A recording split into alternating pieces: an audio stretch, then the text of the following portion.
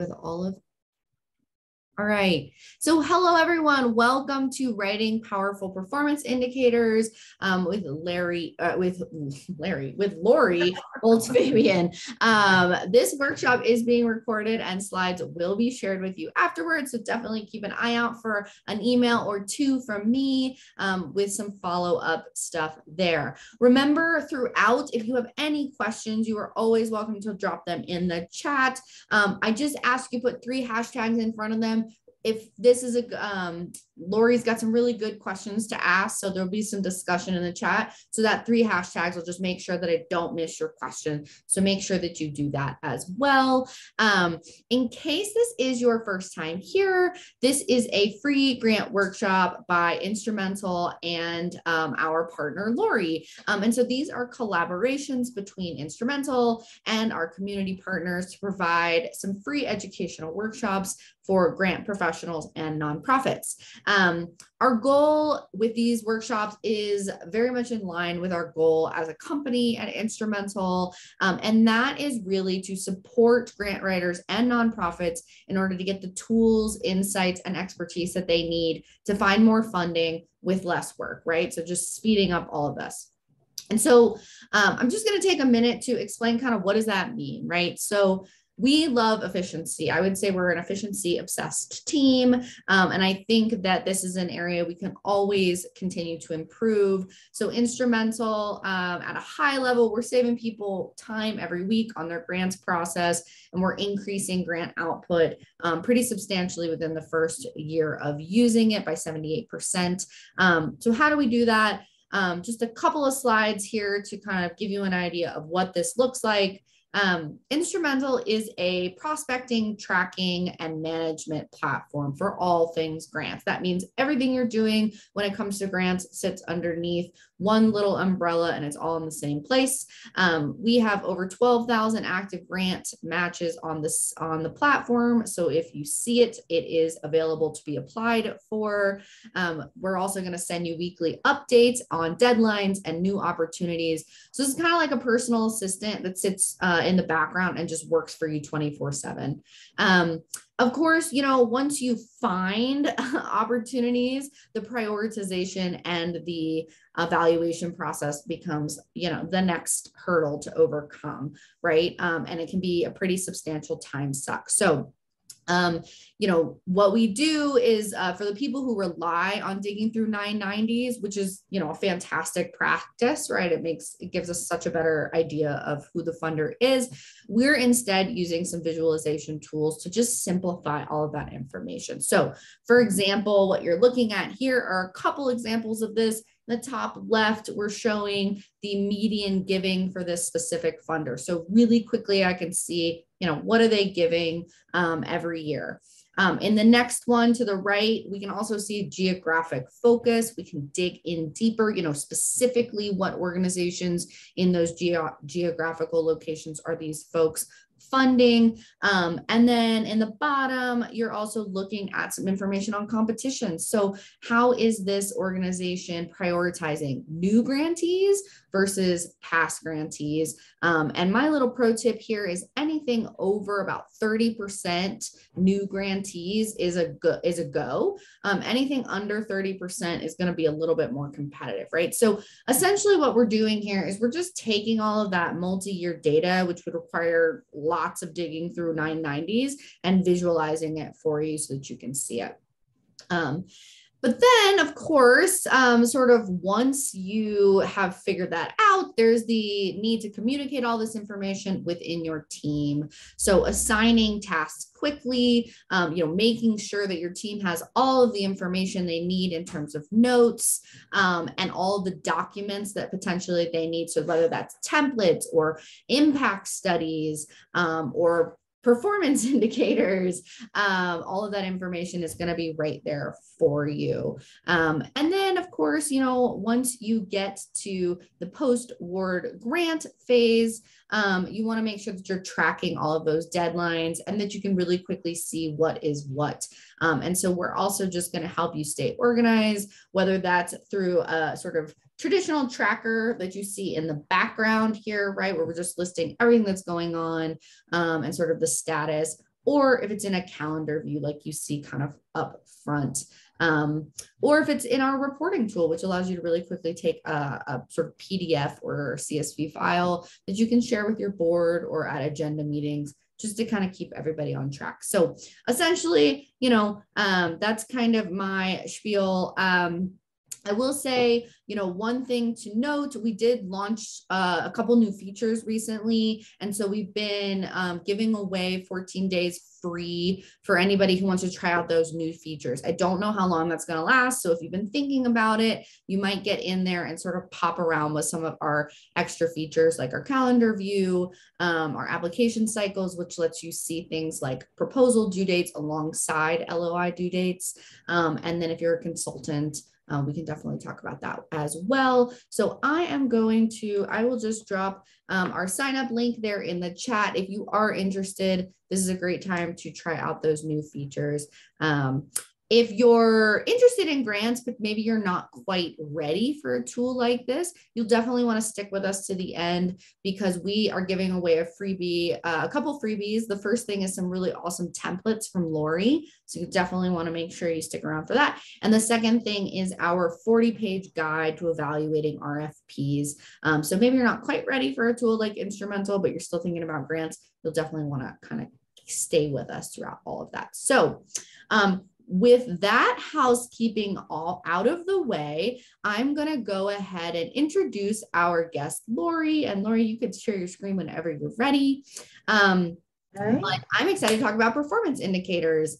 As a reminder, we are accepting questions. You can always drop those in the chat if you want. Just put that 3 hashtags in front of them for me. But I'm really excited to introduce Lori Foltz Fabian. Lori has over 30 years of experience working with nonprofit organizations nationwide, with particular focus in the Mid-Atlantic. Like she said, she's in Virginia. And as a professional grants manager, writer, and consultant, she has helped nonprofit organizations raise over $75 million in foundation, corporate, and government support. She's also provided— We're up to 82 now. 82. All right. Nice. We'll have to update that. She's also provided grants research, training, counsel to hundreds of agencies, a specialist specifically in outcome measurement and program evaluation since 1997. She has spearheaded external evaluation efforts for a wide variety of programs and projects, including, very interestingly enough, a countrywide assessment of food insecurity in Passaic County and a national— Countywide, yeah. Yep. And a national evaluation of a longstanding program for the Foundation Center. So, Lori, we're so happy to have you here today. I will be quiet now, and I will let you kind of take over as well. Well, thank you so much, Celia, and thank you for this opportunity. Guys, I got to say what Celia was showing you with Instrumentl, it's a really good grant management tool. I have found it's so integrated.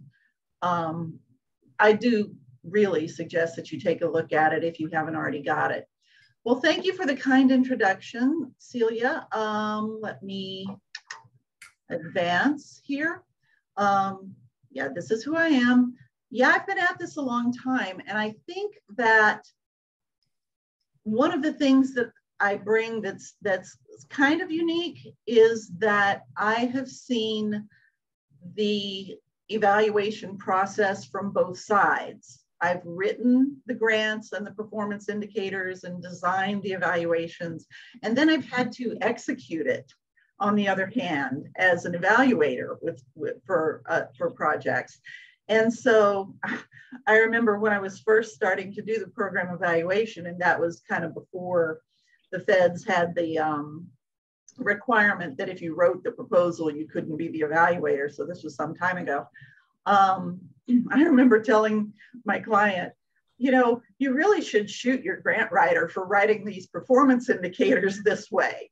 So I have learned through good and bad experience what works and what doesn't work as far as writing good performance indicators. And I'm hoping that I will spare you some of the hurdles that I had encountered along the way. Celia is going to be monitoring the chat for me. There will be several spots in here in which we invite you to put input in.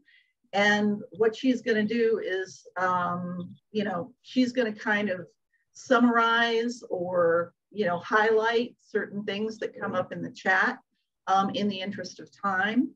Also, if you have any questions, please put them in the chat and Celia will be directing those. We'll try to address a bunch of those at the end in the discussion section. And I think with that, is there anything anybody needs before we begin? Okay, let's get going. Cool. Okay, we're going to start out with a poll.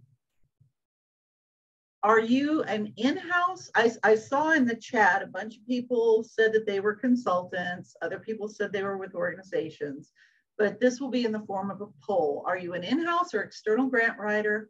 And do you write primarily for private, that would be corporate or foundation, or public government grants? Which would be what you do more? And Celia, you can do that poll. Here we go. Yeah, sorry about that. Yeah, answer the poll. We can, this will be a really good way just to kind of get a good look at everybody in terms of, you know, where people are at. Oh, wow, we're already up to 50%. You guys are quick. This is a quick group. I like that. And we're seeing some stuff in the chat too, in-house, both public and private. I'm both and all, from Arnold. Yep. Marie's new to grant writing, in-house, private. Lots of both. That's interesting. It's cool. All right, I'll give it another 15 seconds or so. If you haven't answered in the poll, go ahead and do that. Yeah, Martha. Yeah, we need to work on these poll options. They only let you choose one. All right, cool. I think we're gonna go ahead and end the poll. Let's see what the results are. Let's see what that looks like. So I see most people are in-house and most people are private, write for private. Cool. One thing that I've noticed, and I do a whole lot of government grant writing, federal, state. We also do the foundation and corporate, but we're kind of known for the larger federal grants, for working on the larger federal grants. The performance indicator information I'm going to promote and give you is designed to satisfy the pickiest funders, okay?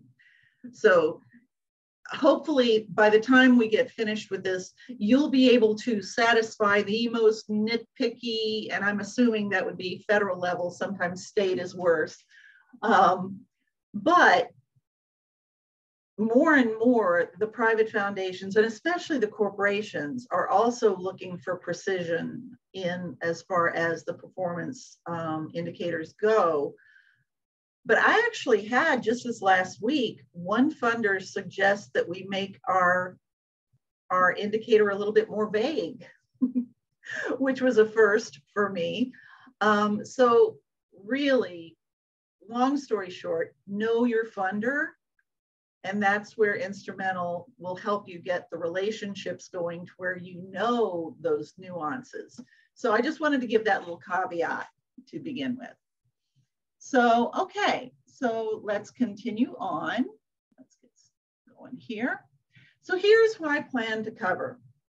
Number one, I'm going to talk about definitions, because the whole evaluation, program evaluation field in the nonprofits has its roots in so many different fields that there's a lot of confusion with jargon. I'm going to explain to you exactly what I mean when I'm talking about performance indicators. We're going to talk about what's acceptable versus what really has some power. We're going to give you some very specific templates. We're going to go over, you know, how, just like fill in the blanks on how to write particular types of performance indicators. And you'll also, as Celia said, get this in a freebie form at the end in a document. Hazards. These are the things that I have run across and tripped over the years that I want you to be able to avoid. And then finally, you can't look at performance indicators in a vacuum. They have to be part of the whole proposal. They have to work with the whole proposal. So we're going to look at performance indicators in context of your grant proposal and also of the program.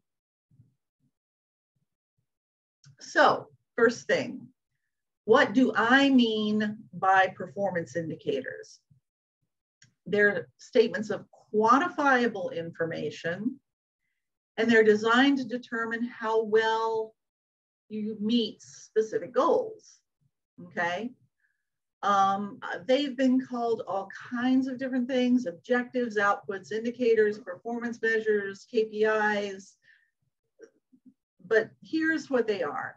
In the grant proposals, usually we are asked to provide targets or indicators for how hard we work or how hard the program works, the agency effort, the consumer response to that effort, how many people enroll or participate, the expected outcomes, the results of your intervention.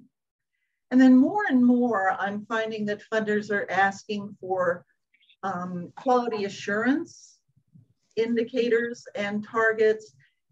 And this includes satisfaction. And we'll talk about a little bit more. Satisfaction is not an outcome. That's a common mistake that people make. So what are outcomes? I use the acronym BACS. It's a positive and intended change in either the behavior, the attitudes or beliefs, the condition or status, the knowledge, or the skills of the person or subject your program seeks to improve. Now, in the case of like if you are doing environmental work, like wetlands or something like that, or working with animals, you're going to look more at condition or status. And by condition or status, I mean, they were homeless, they were now housed. They were a dropout, now they're back in school.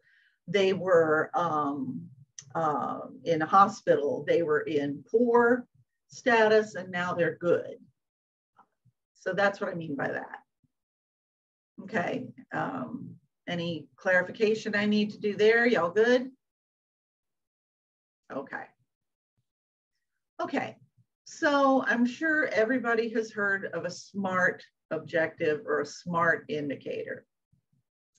It's got to be specific, measurable, attainable, relevant or realistic, and time limited or time framed. Okay, everybody has heard of that. Although I have seen people write what they called SMART indicators that were not one of these things. So just if you're going to write an indicator, make sure you've got all that. And if you do the templates, if you use the templates I'm going to give you, they will automatically be this. So, but the performance indicators that really sell your grant proposal exactly match the funder needs and requirements. I mean, exactly. Use as objective a measure as you can possibly use for that particular target. They're impressive to the reader while still remaining credible. You can't have them going, really? You're going to achieve that? Complete and understandable, not a lot of jargon, and for the most part, they always use active voice. Again, there are exceptions in the case where you're using non-human subjects. Now, I know I'm preaching to the choir because you guys obviously understand that performance indicators are important or you wouldn't be here. But just in case you need a little convincing, or if you want to have reasons that you can give to program or administrative staff around this or feedback, I have seen organizations actually lose money having gotten a major grant because the way their performance indicators were written, they had to do a lot of stuff they didn't budget for because of the way the performance indicator was written, and they were committed to it and they had to do it. Also, if you write your performance indicators poorly as a grant writer, your people might not follow through. You know, if you don't write it right, then you might be promising something they can't do as far as either program administration or data collection. Finally, if you've got a multi-year grant, like a 5-year federal grant, and you've written your performance indicators badly, most of the time, or a lot of the times, your program officer will not let you change them. So you need to get it right the first time, or you could be stuck with those for the entire 5-year period of the grant. More consequences. I have heard, I've not experienced it personally, but I knew somebody who had a 5-year grant and their staff kind of quit collecting information after the second year in the way that they had said they were going to in the grant proposal. At the end of the 5-year, the funder demanded the last 3 years of the grant back. They were able to talk their way out of it, but that was a bad moment. Another thing is if things don't work well with your performance indicators, this agency may never fund you again. And since they often talk to each other, foundations and corporations, you know, they know each other, even the government agencies often, they talk. So you may be denied grants from other agencies. So it is very important to write your performance indicators well. So if you could put in the chat, have you personally experienced these or any other difficulties around performance indicators? Anything specific that you want to share? Just take a second and think about it. And if you have, pop that in. And Celia, when we get to the end, we can talk about that, okay? Yeah, I'll grab anything, so definitely drop it in there. Okay, great, thank you. So now we get to the recipes, the templates. So these are some basic templates for SMART indicators. Here's if you need to quantify or set a target for your level of activity, your output, your agency effort, level of service.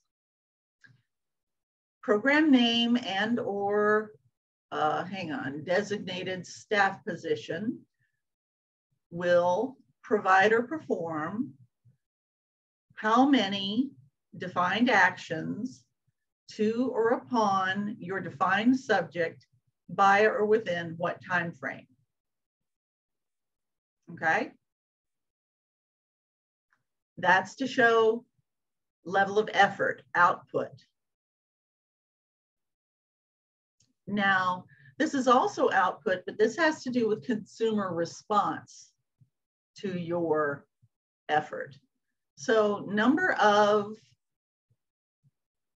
define who your participant group is, and we're going to talk more about how to do that later, will enroll, attend, or participate in program activity over or within certain time frame. Now, again, if it's about non-human subjects, you got to use a passive voice. Number of subjects will have this activity performed upon them by either the program or a designated staff over or within a time frame. Okay?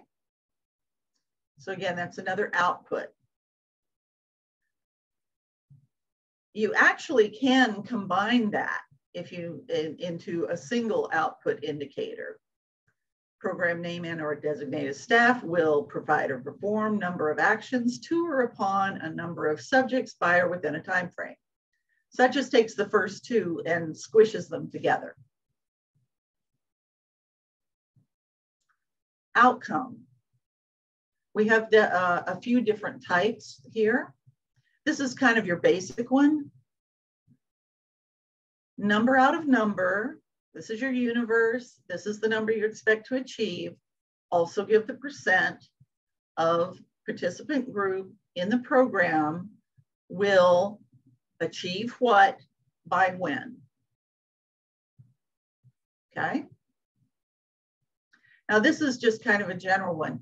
Now, sometimes, like for example, if you've got a program that's working with people who will be participating in or working on certain things but not others, or achieving certain things but not others in the program. Like say you've got a job training program and some of them need help in writing a resume, others don't. Some of them need help in achieving a GED or a certification. Anyway, sometimes if there's a variety of different success indicators they could have, you can use a menu style. So in this case, it would be number out of number percent of population in the program will achieve what is an acceptable number of the specific outcomes of the following by what time, and then you have the various desired outcomes. If it's just one, that's fine, as long as you say what the acceptable number is. If it's at least two, then you can do that. Can you see how this could be useful under certain circumstances? Okay. And if you have any questions, again, please pop that in the chat. I'll be happy to clarify more later. Now, in many cases, you've got an organization or a program in which a family or an individual could come in with any number of presenting problems. And the whole idea is to provide case management to address whatever their needs and goals are, their individual needs and goals are. So you can't obviously list every single possible option. So you can't really use a menu here. But in most of these kinds of cases, your case managers will be developing an individual progress plan or an individual service plan, an ISP.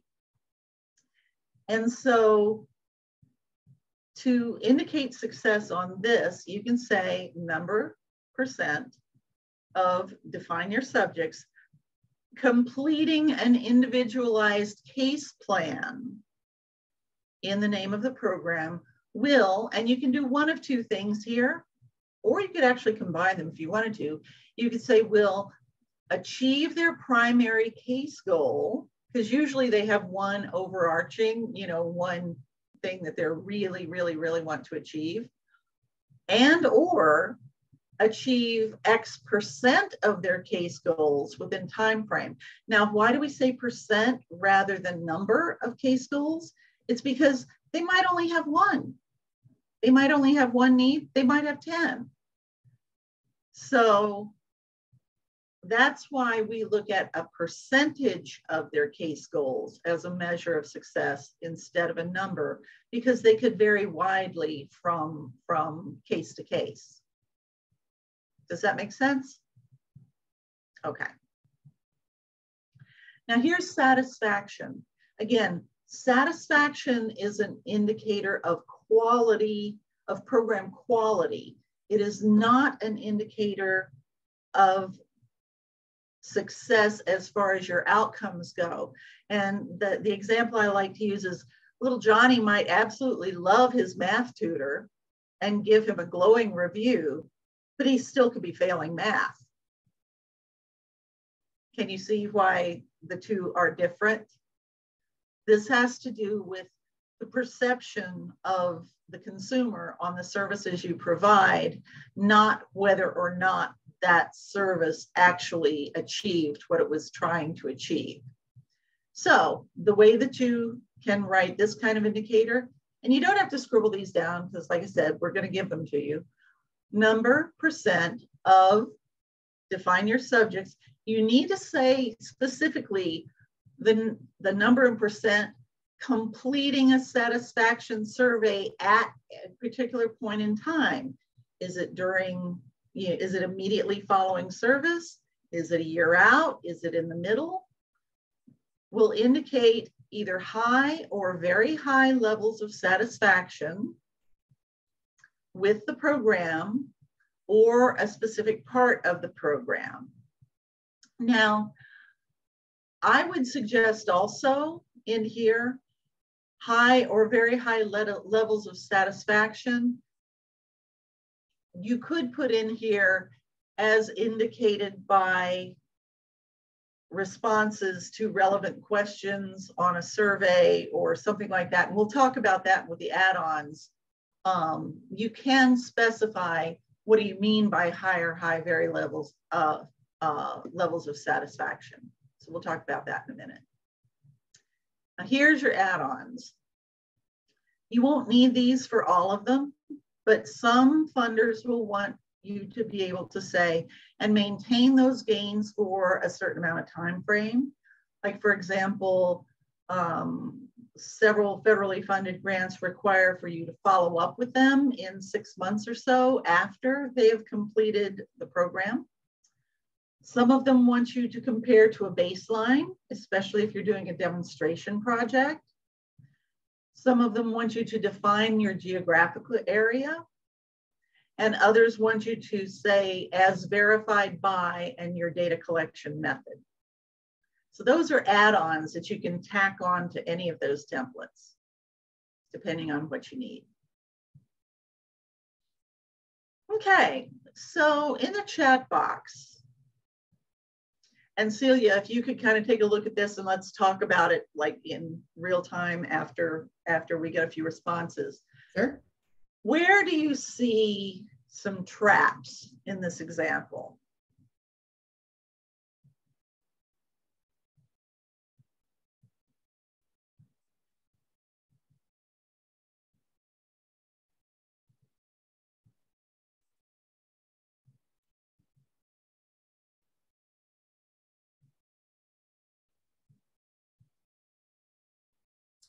Let's see, we've got, which survey. A trap could be not all participants fill out the satisfaction survey. That's a big one. Yeah. So it's not just participants, it's participants completing a satisfaction survey. Yep. 90% is pretty high. Mm-hmm.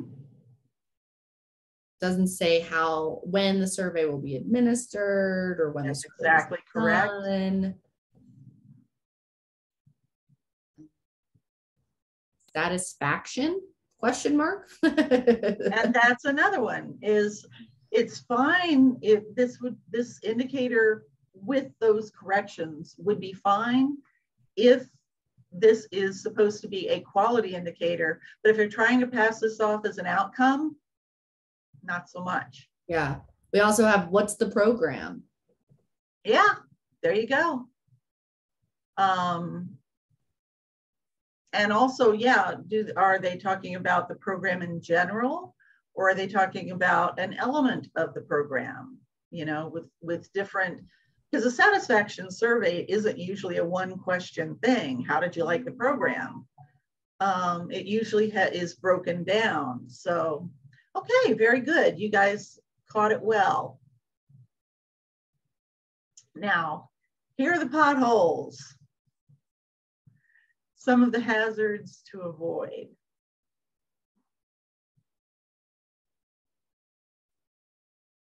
Here's a big one that I find. Are you vague booking? If you don't have numbers in there, it's not very specific. Are you rambling? Are you using jargon? Is it ambiguous wording? I have seen clients draft indicators for me that really didn't promise a darn thing, and I'll give you an example.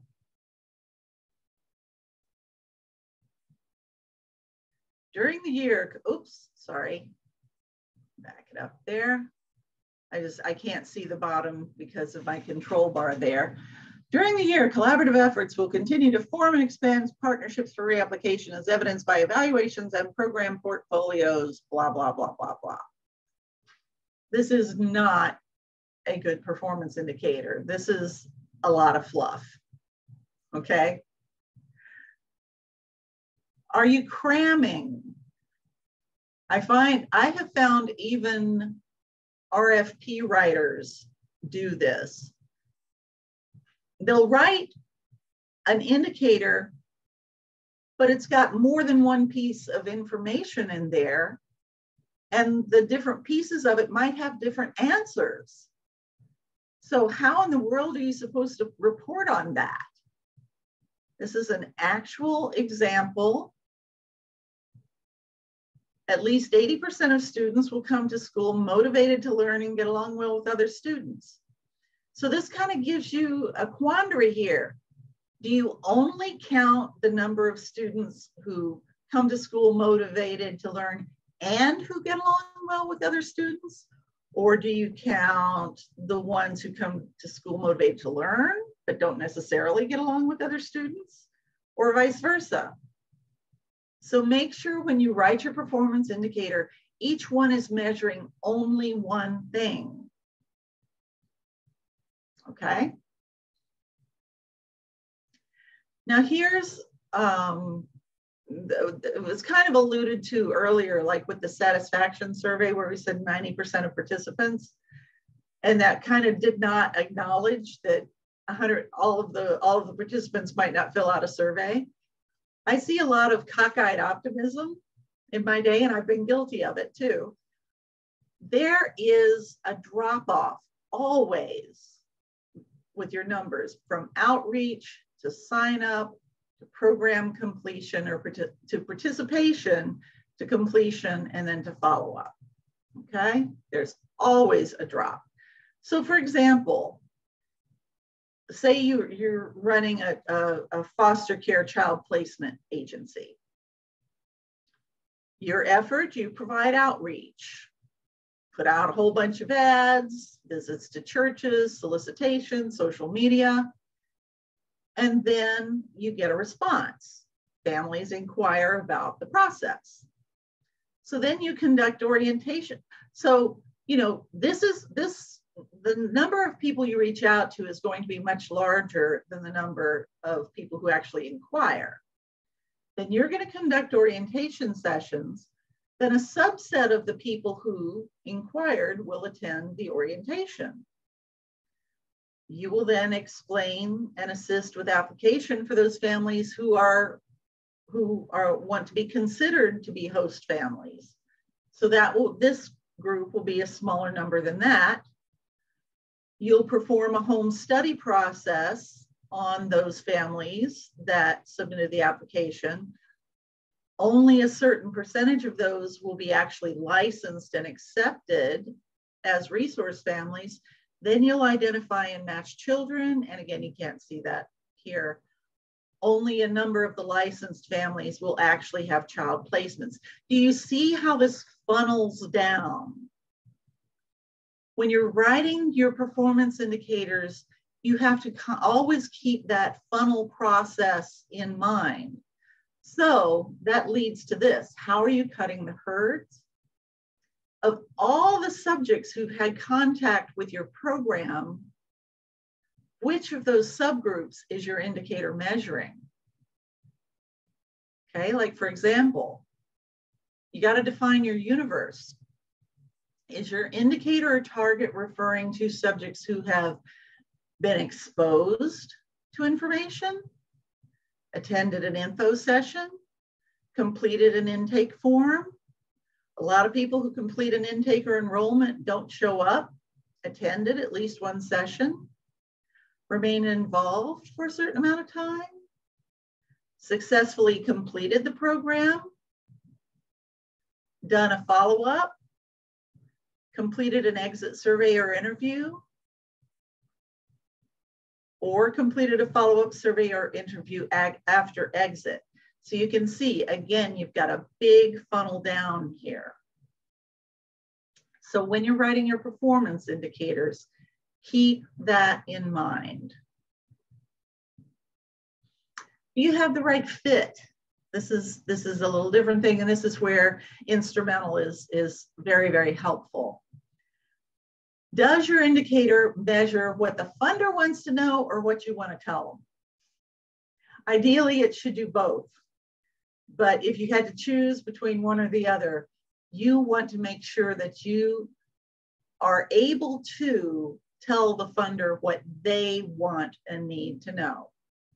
And then, is your data collection instrument appropriate to the kind of target that you're, or the kind of performance indicator that you're writing? So it's two different types of fit. One is for the fund, does your indicator fit what the funder wants to know?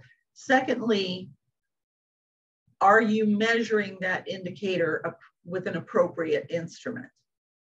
And I could do a whole half-day seminar and have done on developing appropriate data collection instruments. So how to find good fit funders? Obviously, you can use research to evaluate the good fit. Consider competitiveness. Celia, can you address a little bit more how they can do this with Instrumentl? Yeah, absolutely. Yeah, I'm just going to add myself here. Yeah, you know, so Instrumentl, and I think I showed this on our, when I was sort of showing this up at the top, but not only are we, so essentially when you set up, you're setting up a project. So not only are we kind of using an algorithm in order to kind of pull out folks that we think are a good fit based on kind of what has worked in the past with other organizations that are similar, but also just based on the criteria that we're given. So we're doing that, and that's running in the background. So you can kind of set it up and then leave it alone and come back, and you know you'll always have good fits there.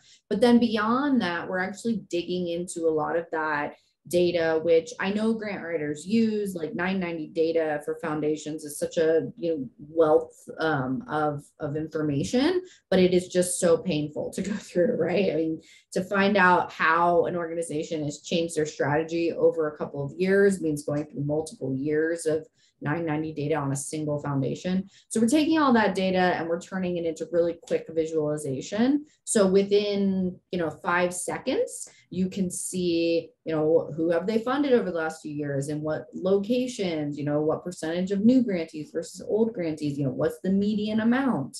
So you're able to answer those questions just super fast in order to kind of decide if it's a good fit in order to keep moving or double down. So yeah, that's one thing that I found with in doing grant research is I always look to see if organizations similar to ours have received funding, and also if what size grants the organizations similar to ours have received. Because like they may have a grant range where they've given $2 million grants, but that might only be to a college or university, whereas to a small local organization that might give $10,000 grants. So that's where this is really important. Sometimes you can connect with other applicants.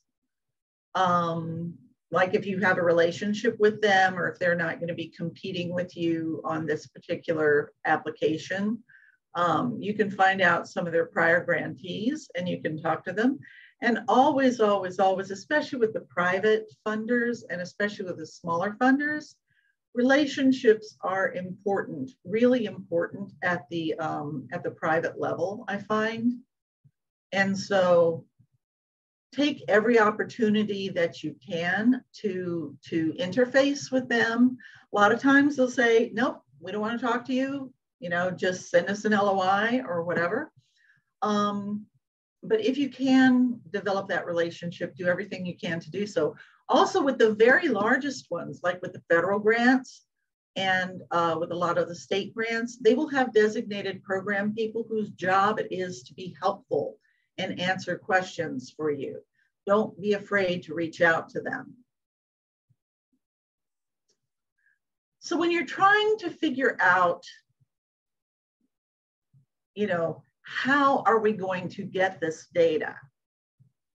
You need to ask yourself, okay, who do I need to get this?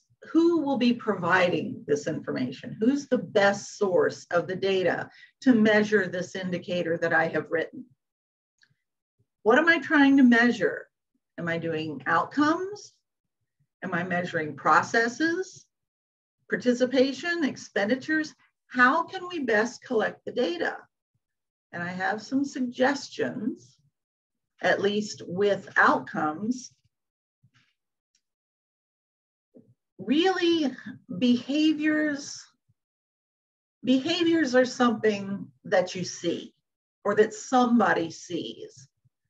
So the only ways to really measure behaviors, and I'm not talking about perceptions of behaviors, but the only ways that you can really look at behaviors objectively is to have somebody observe those behaviors.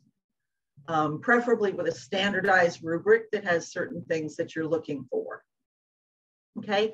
Or you can get an involved parties observation, like with its case of a child or some other, or a non-human subject, a teacher, a parent, okay? They can report on behavior. Attitudes, beliefs, or perceptions, the only way that you know a person's attitude, belief, or perception is to ask them directly. They're the only person who knows that. I had one client tell me one time, they say, oh yeah, I know what their attitude is. I can tell by the way they act. No, you can't. You don't know what their motivations are for their behaviors. You can report on their behaviors, but you don't know their attitudes or beliefs that are behind those behaviors. They might surprise you. So the way that you ask people, you can either do it in writing through a survey. You can gather a group of people. You can do a focus group and ask them that way, or you can do one-on-one interviews. Those are pretty much the ways that you measure attitudes, beliefs, or perceptions. Conditions or status, again, especially when you're talking about non-human subjects, you know, say you're looking to see the status of a vacant lot that's in the, you know, how much trash there is in it or whatever. You can do an observation. Like with newborns, the APGAR score, there's weights and measures that you can use for status, you know, blood pressure, blood sugar, HbA1c, those sorts of medical things, other weights and measures. You can also examine artifacts, pieces of evidence, documents, social media posts, anything like that. Those are things that you can look at to look at condition or status. Knowledge, kind of the gold standard on whether they've gained in knowledge is a pre-test, post-test. You see where they were at the beginning, before your intervention. You see where there are afterwards. Now, in some cases with knowledge, you can do you can have an oral interview with the subject to see if they demonstrate mastery of knowledge, or they can do a presentation. These are some ways you can measure knowledge. And again, skills, very similar. They can do a pre-test, post-test on various skills. They can do a demonstration, or a trained observer can observe them performing a certain task to see how well they do it.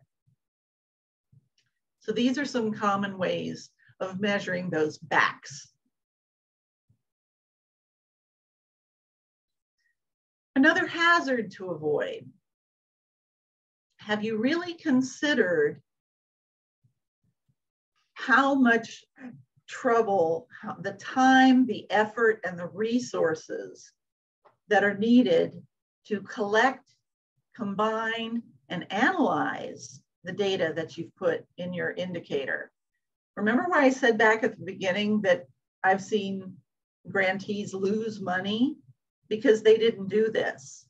They did not realize with the performance indicators that they had that it was going to cost them a lot of staff time to measure it the way that they had written it.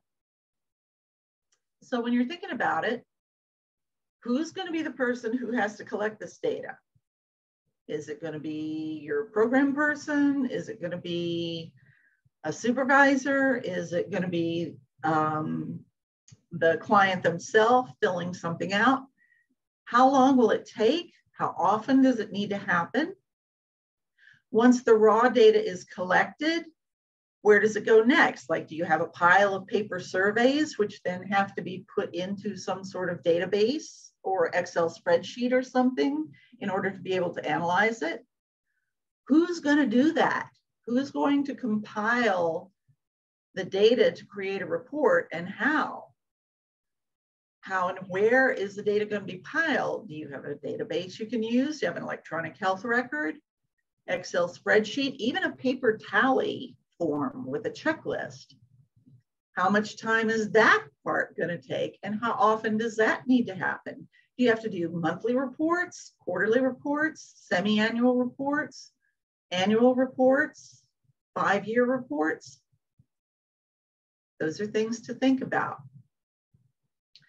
Now, this is more often in clinical settings like behavioral healthcare settings or healthcare settings, but oftentimes if it's an evidence-based data collection instrument that's been mandated that you use, a lot of times you have to buy it. And oftentimes a staff person has to be trained and certified in its use. Again, this is mostly clinical settings. And those training costs can cost thousands of dollars, you know, because, well, pre-COVID, they would fly people out to like Denver or wherever for like 5 days to do 5 days of intensive training. Now, more often they do it online, but still sometimes they require on-site training. Sometimes only certain licensed professionals are allowed to administer certain data collection tools or screening tools or diagnostic tools. So you need to make sure, if you have something mandated, that in your grant proposal and in your program design, you have those licensed professionals in your budget. If you're going to create an instrument yourself, please don't create an instrument yourself unless you've got somebody who really, really, really knows how to do this, or you can hire somebody like me or somebody else who can help you design instruments. But if you need to create an instrument, who's going to do that? How long is it going to create it and test it?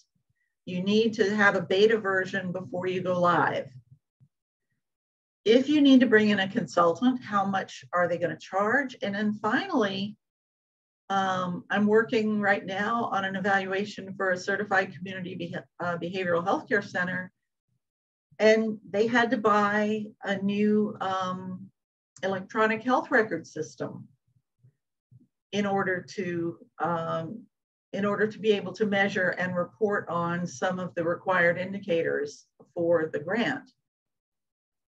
So those are some things you need to think about for cost considerations.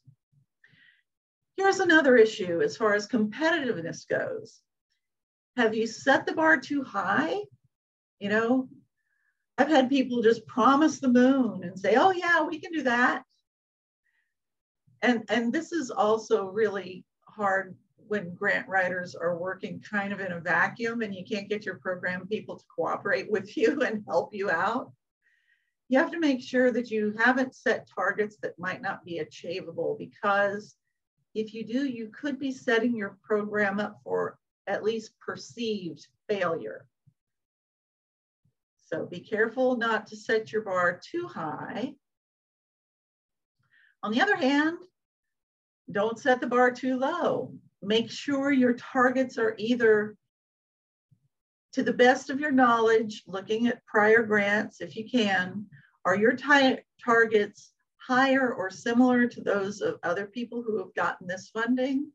And if not, are you really going to be competitive for this?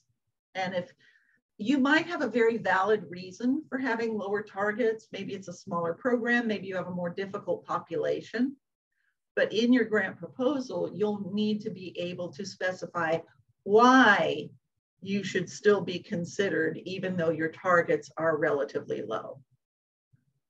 But think about it first so that you can anticipate and head off that objection by the funder. Finally, I don't mean to butt in here. I just want to make sure, you know, we're at the top of the hour, and I know some people have to jump off, so I wanted to just share any final thoughts. Okay. I will jump. Sorry, I didn't get the warning. No. Okay. Finally, don't make your program accountable for something that you can't impact. So, like, for example, as a result of distributing informational brochures, heart attack death rates will be reduced by 5% in the metro area in 5 years. This is an actual indicator that a client came to me with, that the funder was upset with them, and I had to negotiate a different indicator for them. Finally, don't make things up. Work with your program people, involve staff, document their sign off, and after the grant award, review it all with them before they get started. Does the rest of your proposal make it believable? Do you have too many indicators? And are you creeping the mission? So I guess we don't really have time to share stories right now about hazards. We've got the follow-up. Celia, you want to address the freebies? Yep, it'll be in the email as well, and I dropped a link, but essentially fill out that form and we'll send you her template as well as a great tool as well.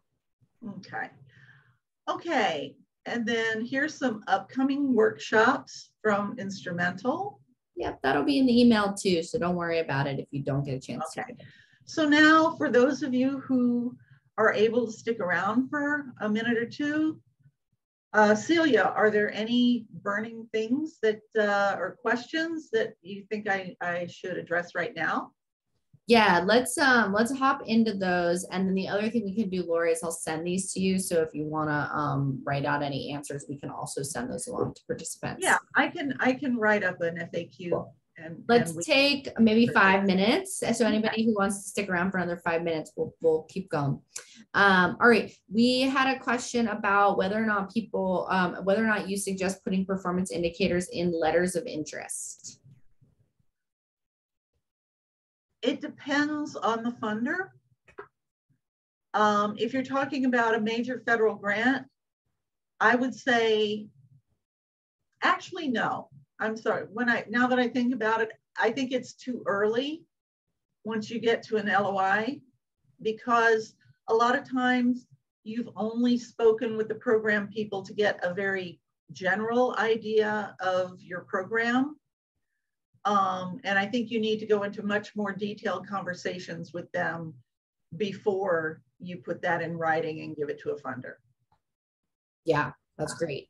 There's another question. Will you discuss how to develop a pilot program proposal for funding? Maybe performance indicators. A pilot, a pilot or a demonstration program. Yeah. Okay. In this case, you need to describe very well. Well, I can hear a couple of different concerns in there, so I'm not sure if I'm addressing the correct one.